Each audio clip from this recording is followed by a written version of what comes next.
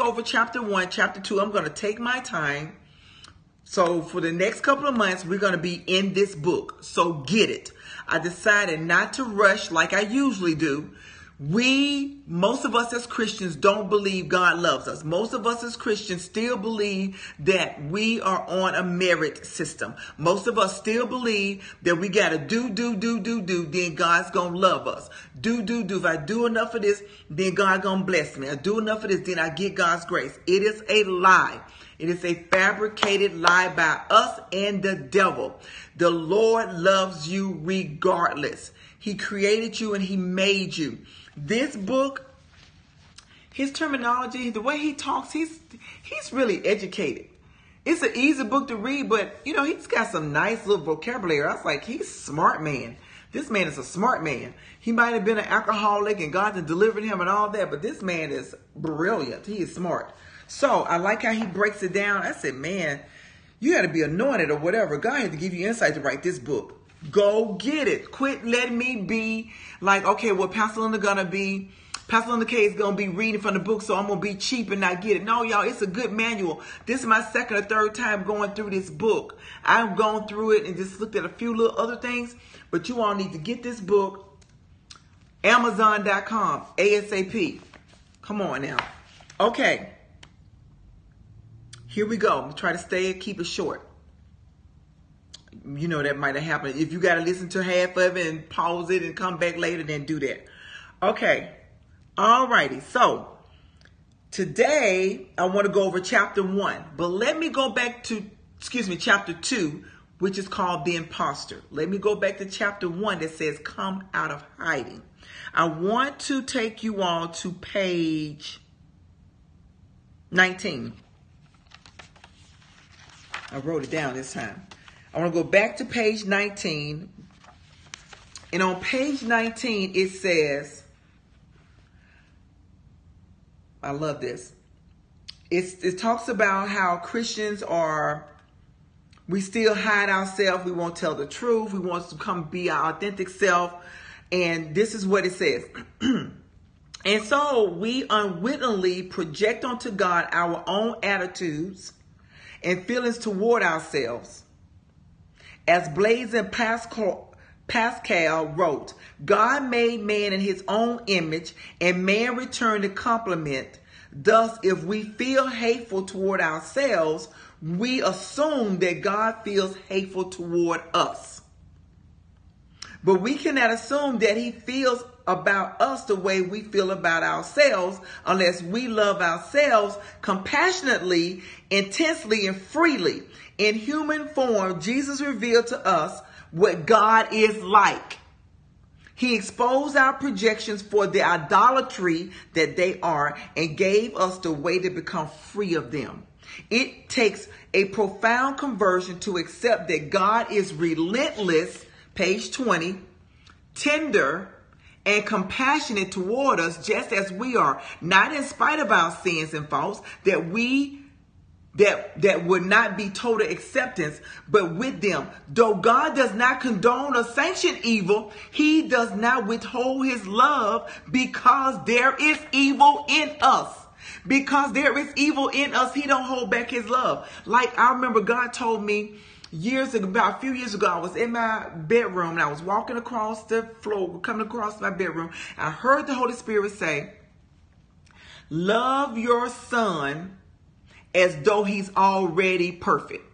Love your son. Treat your son. One of my sons, God brought to my spirit.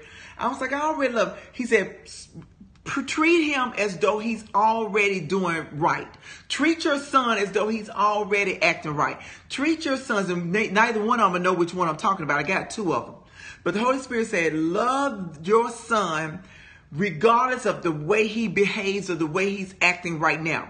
He says, go ahead. And it hit me like a ton of bricks. I had no idea that I was holding back my deep love for my own grown child because they were not acting according to the way I felt like I had raised them, the way me and his father has brought them up. And my Holy Spirit, to me, nowhere, I was not praying, I was not in the spirit or whatever. And the Holy Spirit said to me, You need to love your son now and not wait until he get his act together. I repented. I said, God, I'm sorry. I did not even know I was doing that. And God filled my heart for love for my child, for my adult child. And now I love them with the love of the Lord. So I'm telling you, and then I'm going to give you one more testimony. This is so good. Then I'm going to move on to chapter 2.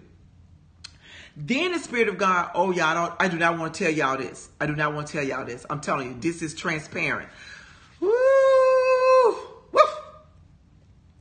It might have been a demon coming out. Woof! Woof! There might have been a demon. Go into the dry places. He told me about the first of this year. Yeah, I do not. Don't get mad at me, but wait a minute. I gotta take a moment because I don't want to. I don't. You don't. You want everybody to think you got it going on, but I don't. He says, I want you.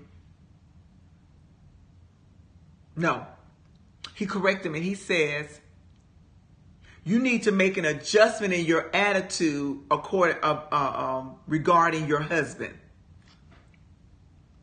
I'm the most loving wife there is.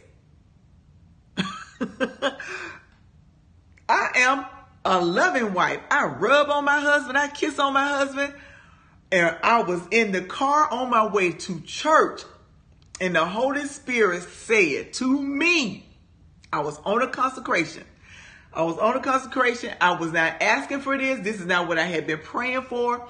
I thought I was in deep love with my husband. I've been married to my husband 34 long years. We got married. He was 19 and I was 20. The Holy Spirit said, I need to make an adjustment to the way I thought and felt about my husband. And y'all, I felt so sad and bad. The Holy Spirit wasn't trying to make me feel bad. He was letting me know that I thought I had it going on, but I did not. I did not. He says that you are not for him like you should be. I was like, what? What are you talking about? But the Holy Spirit came so lovingly. And so in my spirit, my mother was on one side. My daughter was in the van as we was driving to church. And I was like, are you kidding me? God will check you if you let the Holy Spirit be your BFF. He checked me on my son years ago and says, love him now before he's perfect, before he's delivered, before he's like you need him to be. Then he just adjusted me in the beginning of 2019. You are not for your husband like you should be. Get your life, Holy Spirit. Y'all, I'm holding the book. Y'all, I was like this on the steering wheel. My mom didn't even know what happened. The Holy Spirit can bust you and nobody else know you've been busted. My mom was in her own world. My daughter was in her own world. And I was like, oh my God. And I felt so bad for a whole 2 days. I cried the best kind of cry because I'm not a crier. What I mean by that, it won't come out. Like I'm going like, oh, I want to cry. But I can cry when the Holy Ghost get on me. I can cry when I'm worshiping. I can be snot-nosed tears when the Holy Ghost get on me. Go get your t-shirts. She roars. I started crying. I was like, felt bad. My husband came in there talking to me out the church. I was in my room. I did not want to talk to him because I was mad. Because I was like, how dare you check me? Don't check him. You checking me.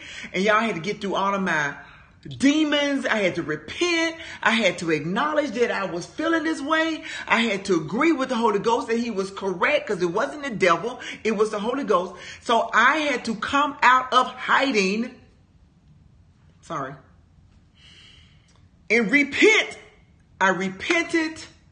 Now I'm already extra. Anybody who knows me and the way I be around my husband, I kiss on my husband, I rub on his dude, I rub on his breast and body. I just don't even care what nobody says. We be sitting and eating and people be eating and I'll be forgetting and I'll just take his mouth and I'll just kiss him. And then I rub on his head. And I be rubbing on him and he just sit there and let me do it. And that was not the woman I started out being. Oh, let's just don't get it twisted. I was a straight up, don't play, you better come correct to me woman. And all of a sudden, I'm rubbing on this man, goosey, get the demons. What in the world is going on? And he just be standing there. He comes in the kitchen last night and he don't be doing nothing for me. Let me be clear. He ain't taking me on no dates. He ain't planning nothing. He ain't doing nothing. This all from the love of God in my heart. I be rubbing on his booty and stuff, and I just take his head. I was in the kitchen. I was cooking some cookies. He said, "Linda, what you cooking?" I said, "I'm cooking me some cookies." He said, "You cooking us some cookies?" I said, "No, I'm not." And I just, because he loves me, because I'm Coco. He loves it because he's a serious man. So he needs somebody like me to break him out of that spell. Because I'm serious and him serious ain't going to work up in here. So I'll grab him by the head and I'll bring his head to my face and make him kiss my lips. And then I'll grab his nose and then I'll do the Eskimo, my big nose on his cute nose. I don't know where I'm going here. But I'm telling y'all, God, at 34 years of marriage, can reignite if you repent. If you don't love folks at your church, you sick of your church, ask God to give you a new love for your church. You sick of your ministers and gospel, you can't stand them no more, ask God to get that spirit of offense out of you. Come out of hiding. All right. I told y'all enough of my business. All right. So, 24, page 24. Because of how we feel about ourselves, it's sometimes difficult to believe this. As numerous Christian authors, wiser and more insightful than I have said, we cannot accept love from another human being when we do not love ourselves, much less accept that God could possibly love us. One more again. Because of how we feel about ourselves, you hate yourself. You mad at everybody else because they don't love you, but you don't even love yourself. It's wrong. We do it. Okay, calm down, Linda. You're too loud. Calm down. Ain't nobody in the house but me. So, because of how we feel about ourselves, it's sometimes difficult to believe this. As numerous Christian authors, wiser and more insightful than I have said, we cannot accept love from another human being when we do not love ourselves, much less accept that God could possibly love us. We over here going like, I love myself. I'm the bomb.com. No, you don't. Most of us hate ourselves internally.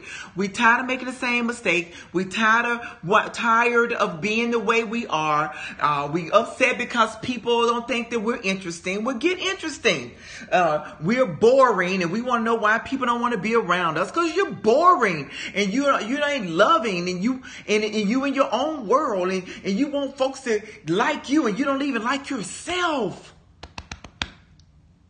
We don't like ourselves and we want other people to like us. Okay.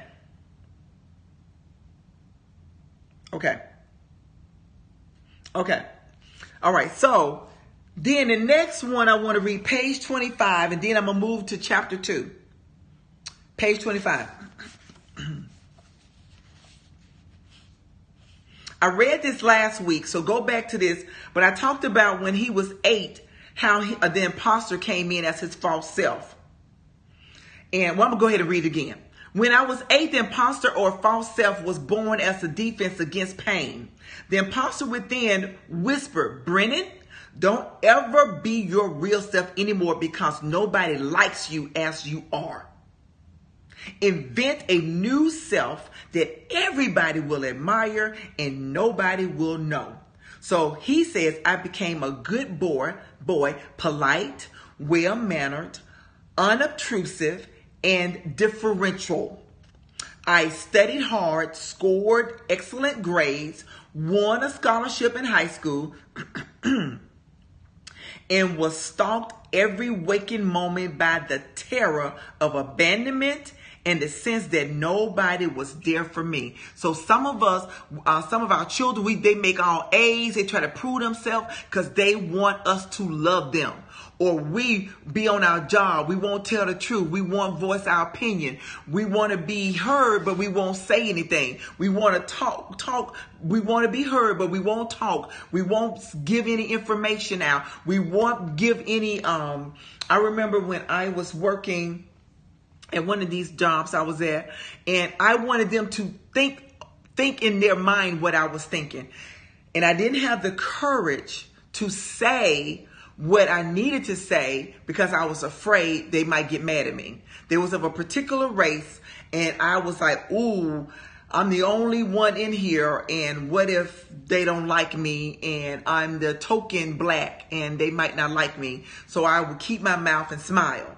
And then I start getting bold and saying it. And instead of waiting till you're mad up to here and then cussing folks out, go on, which I wouldn't cuss you out. You might just say strong words. I went on and built myself up in my courage and learned. I took a leap of faith. Okay, I'm just going to say it, and risked being not accepted. I risked them not liking me. I risked them not wanting to hear from me and to avoid me. In my marriage, I have done that. I would not say things because I did not want my husband to be upset with me and didn't think that I was a good wife or a submitted wife. So I would withhold information that was pertinent, but even though I would tell him what he needed to hear and wanted to hear, but I had to risk him being mad at me later or not want to talk to me again because I didn't answer accordingly.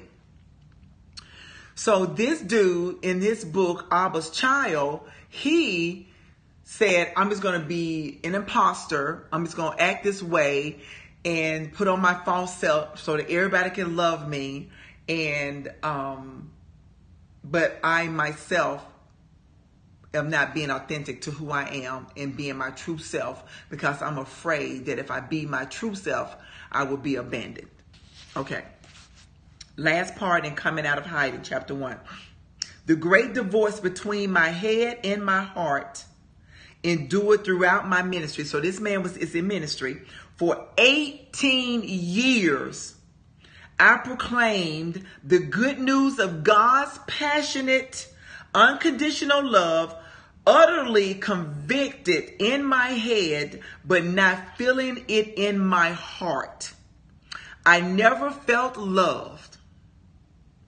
Y'all, pastors and ministers of the gospel, when you hear about this suicides, you hear about why are these pastors killing themselves? What is it? Most of them have not received. I'm not talking about the mental illness and the demonic, whatever they're saying. I don't know the answer of what they're doing with the suicide. But we are preaching or ministering or telling everybody else God loves them, but we ourselves don't believe it. Brennen preached 18 years about the passion of Christ, the love of Christ, how God loves everybody, how God loves you. And he himself did not believe that God loved him. So preachers can preach to you and tell you God will forgive you, God loves you, God's for you, God will never leave you, never forsake you.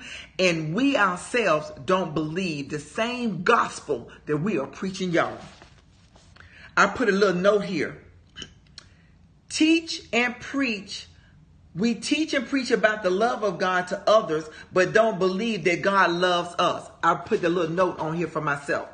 So come out of hiding. That's chapter 1. And let me read this last one on page 26. He says, one second. Drop my pen.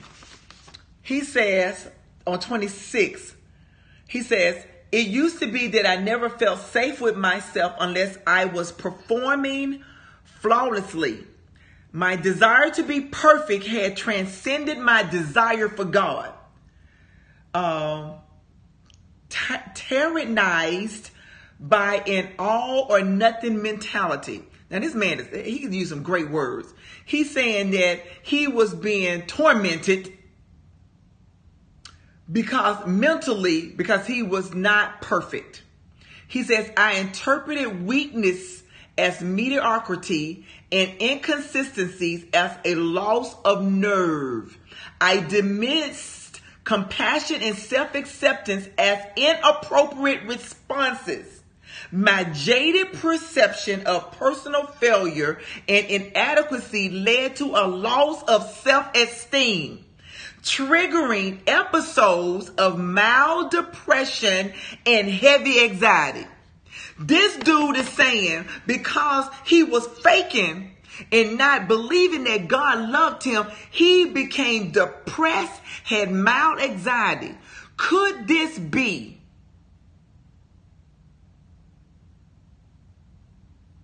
I just got an email. Could this be the reason why a lot of ministers of the gospel or in Christian belief are killing themselves? Because deep down inside, they hate themselves. And they live by a law in themselves of perfectionism that they don't tell everybody else that they got to be perfect, but they make themselves got to be perfect. And their minds beat them daily. He said right here, I need to underline that so I don't forget that. Let me put this in yellow. He says on page 26, my jaded perception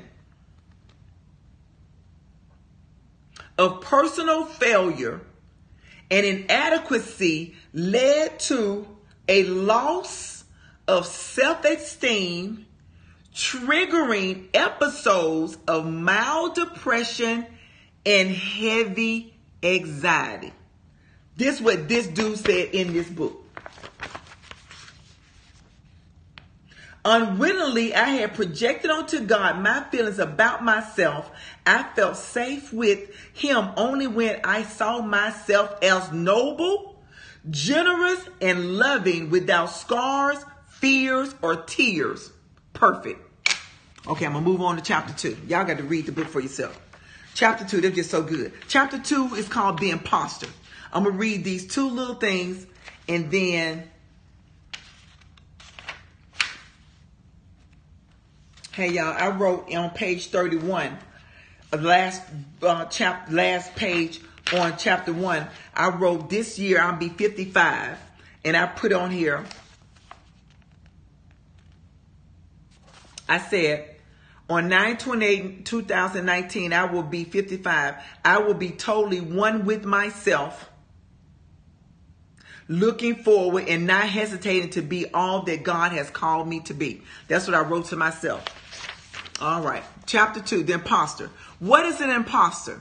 An imposter is someone pretending to be something that they are not. An imposter, chapter 2, an imposter is someone pretending to be something that they are not. You ever heard of playing possum or playing dead or acting like the possum act like it's dead, but it ain't dead. It's really not dead. It's want you to leave them alone. So what we'll do, we'll play like we are someone else because we think that if we show you ourselves, you won't love us. You won't accept us. Well, guess what? Every day for years, I made myself be me. Because people wanted me to be them. People wanted me to act their way. They wanted me to act like other first ladies or act like other people. But guess what, y'all? I am Linda K. I am an anointed glory carrier. That's what Linda K means, of God. I am an elder sister. That's what K means. And I carry the glory keys of God. And you do too. And that's what my name means. That's the reason why I go by Linda K. So you might go like, you doing Diddy and Puffy. That is my real name. Linda K. Hallelujah. That's my real name. But I go by Linda K. because it continues to tell me who you are. Don't you bag down, people. It's time for you to roar. It's time for you to come from being pretending that who you're not. Quit being who you're not. God has called you to be your authentic self, even with all your flaws. People be laughing at me. They think I'm funny. They think that, well, we'll laugh at her because we don't want you laughing at me. So I'm good with it because I come to the realization you don't have no hell or no heaven to put me in. And I told my husband, every time I be grabbing his butt and shaking him and taking him by his head and making him kiss me, I said, aren't you glad your wife is like this? And he go, yes, I am. He be like this. Ain't you glad your wife crazy? He said, yes, I am. But first he didn't like me to be crazy because he wanted me to be like, oh, them pastors ain't going to like you if you don't be up. You got to be uptight, Linda. Well, don't like me. Don't like me. don't like me. I'm for real. Like, I feel good. I feel good. Da-na-na-na-na-na-na. And the way I should. Da-na-na-na-na. I'm sorry. Just, I feel good. Okay, James Brown hit me. Okay, come back. It feels so good to whoever my friends truly are, the people who really love me, the people who really want to be around me, even though I'm quirky, whatever it is, and that I'm smart in God, I'm full of wisdom of God, I've been anointed by God, I got the anointing of God, and I'm still like this, and I can have fun, and I can play in the rain, and I can run around and play on the tennis court, and I can do all these things because I just counted up yesterday that in 15 years, I will be 70 years old. And God said, you don't have no time to be playing. In 20 years, you'll be 75 years old. So go on and be who you are. And I have a people that going to hear you on Periscope, going to hear you on Facebook. Y'all going to share. And I pray that say, God, send me people who's supposed to hear my voice, who's supposed to be in my tribe, who's supposed to be with me. And I'm supposed to be with them. I don't want nobody else tribe. I don't want nobody else peoples. I want who's for me. Guess what? You can be for me and for 5 others. You don't have to just be for me. But the folks who's supposed to be for me, gonna be for me. And the folks who's supposed to be for you, gonna be for you. So call them out. Say, hey, yeah. I told you I'm crazy. Y'all really don't know how crazy I really am. Yeah. Call them out in the jungle. Go in the closet. Oh, come to me, all my peoples. Because I am a multi-million-dollar solution for somebody. It's just a matter of time. I am a multi-million-dollar solution for somebody. It took me years to get this confident. I used to be confident, and then ministers of the gospel, preachers of the gospel, y'all would not believe the stuff that happened in ministry. Y'all would not believe the jealousy. You would not believe how we pull one another down. You would not believe how insecure we are and how we fight one another. You would not believe how many of us is watching porn and drinking and laying up and cheating. You would not believe, because we won't be our authentic self. So we got to find an outlet. We got to find an escape. I got to tell y'all this. Okay. See, what time is it? Woo! Okay. Listen to this. The Impostor. Look at page 42 and 43. And then I'm done. I'll let y'all go. Y'all need to share this because it's good. This is good. I got to read this on 41. I missed this one. 41. The imposter has built life around achievements. I got to write that down so I don't forget. Page 41. First paragraph on that page. Ooh, this is so good. The Impostor. You need to get this book, y'all. See if you're an imposter. Okay. Here we go. The imposter has built life around achievements, success, busyness, and self-centered activities that bring gratification and praise from others. It is the nature of the false self to save us from knowing the truth about our real selves, from penetrating the deeper causes of our unhappiness, from seeing ourselves as we really are, vulnerable, afraid, terrified, and unable to let our real self emerge. Because if you knew the real me, if you knew these real preachers and these real folks that ain't being real and they all in other folks' face, we are afraid to be our vulnerable selves. But guess who ain't afraid right now? Linda K. Here I am. Love me, like me, love me. I ain't saying them other words. Love me, like me. I'm not saying them other words. Okay, 42. 42, 43, then we're done. 42 says, it's so good. We even refuse to be our true self with God. How can you not be your true self with God? We even refuse to be our true self with God, and then wonder why we lack intimacy with him. We wonder why God ain't with us, why we can't feel God. The deepest desire of our hearts is for union with God. From the first moment of our existence, our most powerful yearning is to fulfill the original purpose of our lives. I did a conference years ago called The Original. I got the t-shirt to prove it. I did a t-shirt called The Original. And God has an original intent that started back in the garden. You need to go back. He wants you to dominate. All of you, male and female. And it says that from the first moment of our existence, our most powerful yearning is to fulfill. Our most powerful yearning is to fulfill the original purpose of our lives. To see him more clearly, love him more dearly, follow him more nearly. Ooh, that all rhymes. We are made for God. And nothing less will really satisfy us. You can have all the vagina you want. You can get all the penises you want. You know, don't let your children hear this. And you do all that. But your deepness wants more of God. Because he created you. He made you. So when you trying to find 5 men and go on this date because you trying to be fulfilled, it's because you have not touched the God that's on the inside of you. You got to become authentic and quit hiding. You and I quit hiding from God. Show your real self to God. Okay. All right.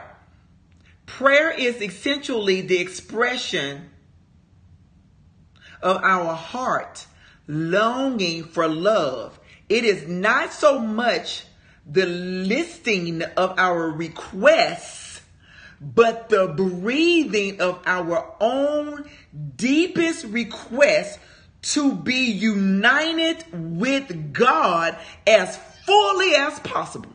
That's what prayer is about. Y'all don't miss me on In Between Wednesdays prayer, 6 a.m. Every Wednesday. You better come on. I'm on here and I'm on Periscope. In Between Wednesdays, 6 a.m. Don't miss it this Wednesday. This prayer is essentially the expression of our heart longing for love. It is not so much the listing of our requests, but the breathing of our own deepest request to be united with God as fully as possible. That's what prayer is all about. Let me underline it. Let me highlight it. I'm going to say it again on In Between Wednesday at 6 a.m. Page 43. Then we're done. I'm going to let you go. Y'all enjoying this? Y'all, this is not so delicious. The first paragraph on page 43, this book. Y'all listening? Is this delicious or not? Thank you. Okay, the false self dreads being alone, knowing that if he would become silent within and without, he would discover himself to be nothing. He would be left with nothing but his own nothingness. I don't know whether that's a word, but that's what he got. And to the false self, which claims to be everything, such a discovery would be his own undoing. The false self dreads being alone, knowing that if he would become silent within and without, he would discover himself to be nothing. He would be left with nothing but his own nothingness.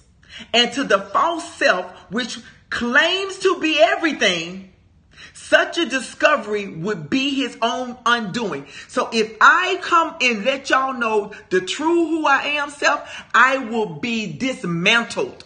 my true nothingness. Because if I'm an imposter pretending to be somebody that I am not, if that comes unraveled, if you become unraveled, you'll find out that you ain't nothing. Because the imposter is pretending to have all these gifts and talents and these things, and it does not. So the true person, the true self, comes and find out I ain't nothing. And most people cannot eat by themselves. People can't go out and sit at the park by themselves. They can't sit in the house by themselves. They got to either have on the TV. They got to have the TV on to go to sleep. They got to have the TV on to wake up. They got to they got to be on their phones all the time. They got to be on social media all the time, because being by themselves shows them that they really haven't built themselves up on their most holy faith. Praying the Holy Spirit, praying in English, learning who you are in Christ Jesus. Because the only person who can show you who you are is Christ Jesus. I have a book called My Self-Portrait. You can go to my website, lindahlee.com. Click on that book. It takes you through 12 sessions of how to learn how to become your authentic self. I wrote this book about 5 years ago. I guess I need to figure out how to make it where you can click on it electronically and just get it. I'll figure that out. So I can say click on it and get it electronically. Yeah, I'm going to do that. Maya going to help me. Somebody going to help me do that. So you can click on it and get that book, My Self-Portrait. Right now it's in the form where I can mail it to you, I think. I have it somewhere where I can send it to you. But anyway, so go there and get that book. It's a manual. I can send it to you. My Self-Portrait. And it takes you 12 sessions on how to be your authentic self. Okay, let me go back to this. That just came to me. I was not even trying to sell that. So if the false self dreads being alone, you can't stay to be in the car by yourself. You can't stand to go to the movies by yourself. You can't stand to do anything by yourself. You got to have somebody with you at all times. And you need other people to be with you to protect you so that you can let them be forward and you be in the background. That's an imposter. You are an imposter. I am an imposter. When we sit back and not let people hear us because we feel like we're dumb and stupid. Well, be dumb and stupid.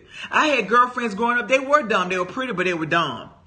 Yeah, I know that's not pretty to say, but they were dumb. But they were cute. And they kept on talking. Their cuteness, we tolerate them because they was cute. So I'm saying to you, the more you show yourself, the smarter you get. I'm going to like you dumb or not. I'm going to like you smart or not. I'm either your friend or not being your friend. But your imposter self, I don't want your imposter. I want you. I want the true, authentic you. The women who's with me, these women who they call me their mentor, these women, y'all, these women full of themselves. Let me tell you what I mean by that. When they get with me, they just become they self. They be saying all kind of stuff. I be like, are y'all women belong to me? They be like, yeah, we belong to you. We belong to you. They be acting like, oh my God, they do not be no imposters. They be telling me how they feel. They don't be telling nobody else how they feel. They go like, I can tell you because I know you going to love me anyway. Sure is. I's be the right mentor because I's going to love you with your foolishness. I love you when you're a fool. Yes, I do. I sure do. So I'm going to be doing a My Self-Portrait, taking y'all through a mentorship for those who want to get on that. That's going to be, I'm probably going to start that in October. But right now, I'm doing a free webinar, September 26th. Go to lindahlee.com. Go on and register. I'm going to close with this. lindahlee.com is free, but I only got a minimum of seats because I pay for the seats, but you're going to get to be blessed free. September 26th, 8:30 p.m. Thursday night. Free. I'm going to be talking about She Roars. Men can get on it too. I just call it She Roar because I is a she. But it's about getting your voice. Okay. Last but not least. 43. The false self flees silence and solitude because they remind him of death. Oh my gosh. Let me read this. Obviously,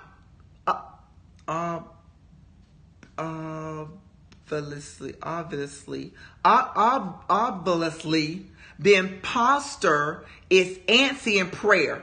He hungers for excitement, craves some mood-altering experience. That's the reason why a lot of people on drugs. He is depressed when deprived of the spotlight. Have you ever been around them? Ministers of the gospel, regular people. They got to be in the sun. If you talking, they going to out-talk you. They won't let nobody else talk. They got to be the spotlight. That's the imposter. They got to be seen all the time. Then you got the other person who's fakery and won't talk about, say nothing, because they don't want you to know how they truly are, because they don't like themselves. Both extreme. Then it says, he is depressed when deprived of the spotlight. The false self is frustrated because he never hears God's voice. He cannot, since God sees no one there. Prayer is deaf to every identity that does not come from God. If you are operating out of another identity, God ain't with you in that way. Now, I ain't talking about God don't love you, but if you coming before God as an imposter, God is not, he only recognizes who you truly are, your true identity, who you really, this ain't good English, who you really is who you really are. Then he says, he cannot, since God sees no one there. Prayer is deaf to every identity that does not come from God. The false self flees silence and solitude because they remind him of death. Last quote. Whatever is denied cannot be healed. Page 43. Whatever, I feel something on that, is denied cannot be healed.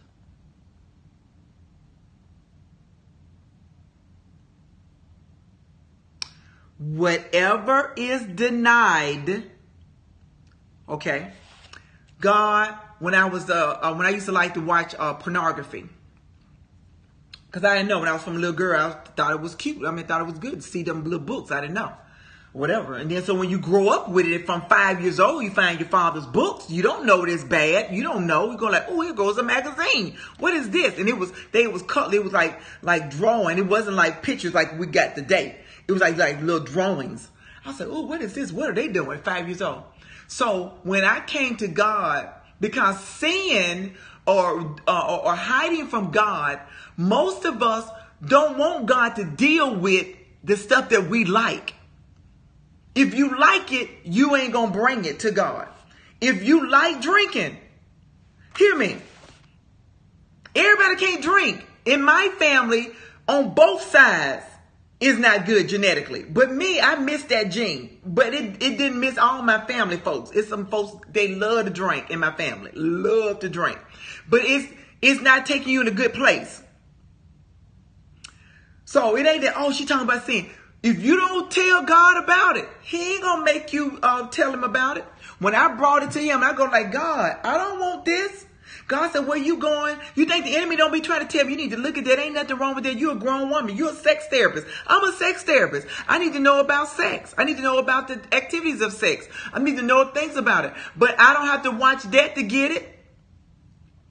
And if you don't want to bring it to God, most men ain't gonna come to God, because I'm a woman, because it's a low percent of women watching porn, but they are doing it. But why I can't watch it? Why you shouldn't watch it? Because the objectifying people, the hate of the folks, the objectifying of making those people be not a human being. That's why. That's why. Seeing them as an object, seeing them as not human, seeing it as their fault. That's not why. How you gonna love some others and disrespect someone else's body or whatever you want to call it? We don't come to God and say, God, I want to stop lying. God, I love lying. I'm a liar. I love to lie. We don't want to come to God and ask God that. We don't want to come to God and say, God, you made my body. I remember I was promiscuous. You think I wanted to ask God, before I got married? I don't care about telling y'all. Y'all ain't got no hair to put me in. I ain't been with one man. My husband, 34 years. I ain't want another man. And I ain't going to tell you why I don't want another man, because it'll be ugly and y'all won't like me. I don't care about you don't like me, but I don't want you to hear what I think about men. And it's not good. So let me move on.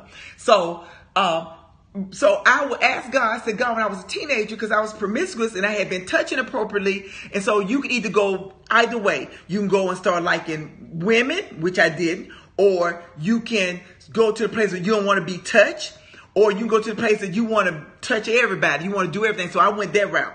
So I had to ask God, I want that out of me. I do not want to, because I objectified young boys. I objectified them. I was not in love with them. I used their body as an object.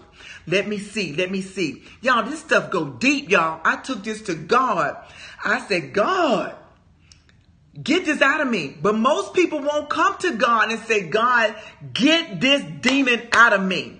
Everybody don't want to say, God, I don't want nobody to know that I'm an alcoholic. I don't want nobody to know that I'm addicted to porn. I don't want nobody to know that I'm addicted to pain medicine. I don't want to go up to the altar. I don't want, thank y'all for the hearts. Thank y'all on Facebook. My Periscope folks gone. Y'all catch me on the replay. But y'all like, yeah. So y'all like, what?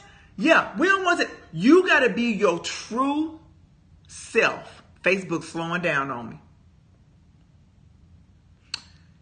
Y'all better share this one. I hope I don't delete it. Whatever is denied cannot be healed. Whatever is denied cannot be healed. I end on that. Y'all better come back next Monday, Fresh Start Mondays. Go get your t-shirts, pre-order them, and go ahead on and register for the free She Roars muzzle. Let's get unmuzzled September 26th. I have a limited amount of spaces. Go ahead and get your spaces that I paid for. It's free to you. Free, free, free. I just want to talk a little bit, do a little PowerPoint, and give you a little part of she getting unmuzzled. I can't give it all to you, but I'm giving you as much as I can in that time frame.